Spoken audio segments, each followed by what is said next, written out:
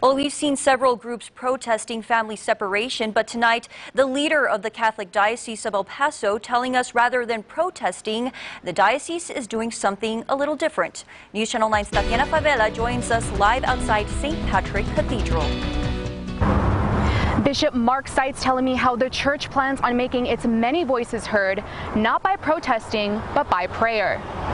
The church, our main work isn't to protest. Our main work is to pray and to work with those who are suffering. Praying for the children in these 10 cities and the families being separated. Bishop Mark Seitz, though, not visiting the site. Instead telling us the Catholic Diocese of El Paso knew something like this might happen. We were hearing rumors several months ago that El Paso was kind of a test case for a new policy of separating families. Those rumors not just about separation, but also criminal offenses. Charging them with everything that they could be charged with in order to deter families from coming to the border. The Diocesan Migrant and Refugee Services being the primary outreach office of the diocese, playing a very big role in the work the church currently does with migrants seeking refuge. Some of our church facilities have been open for a long time to